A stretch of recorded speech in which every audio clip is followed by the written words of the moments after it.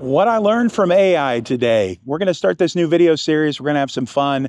It's not always going to be about tech. I'm on my photo walk here on Sunday, just getting a little exercise, enjoying creating a little bit of art. And I stopped by the World War Memorial in downtown Indianapolis, and I'm sitting in front of this amazing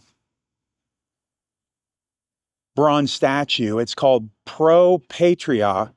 It is Latin. It means for the fatherland. And I went into ChatGPT to learn a little bit more about it. This particular statue was created by artist Henry Herring, and it is one of the largest bronze statues ever created. That's pretty cool.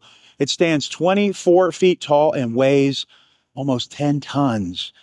So it depicts this heroic male figure holding a flag, and it's meant to symbolize the spirit of sacrifice and patriotism. Check out some of these photos.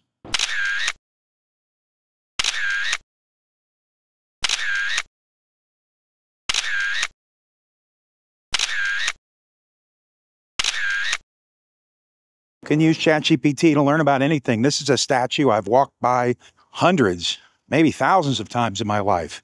And I didn't know anything about it other than it looked cool. And we had to stop by and see the big Caitlin Clark mural. That's definitely one of our crown jewels right now here in Indianapolis. I believe it's All-Star Weekend. I don't really follow sports all that much anymore, but snap a few photos of that too.